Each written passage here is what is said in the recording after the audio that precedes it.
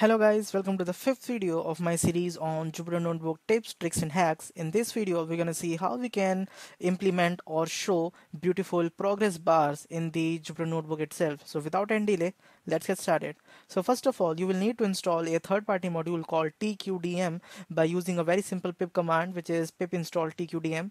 And once you have done it, all you have to do is you have to import the notebook version of TQDM. So from TQDM, import TQDM notebook as TQDM.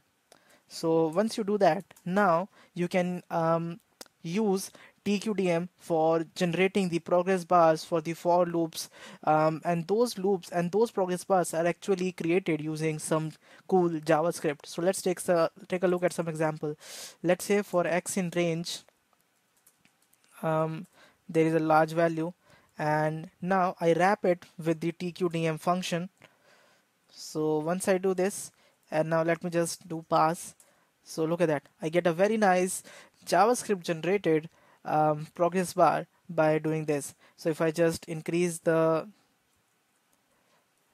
so look at that, as we can see this, it's totally created using JavaScript. Actually, if you try to use TQDM in some Python code which you run through the terminal only, then in that case the progress bar that you will see has been actually created using some characters,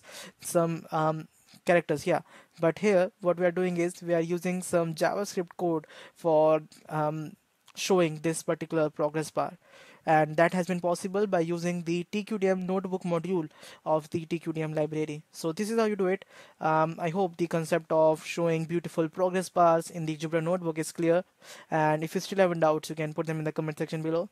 And that's it from this video. Thanks for watching.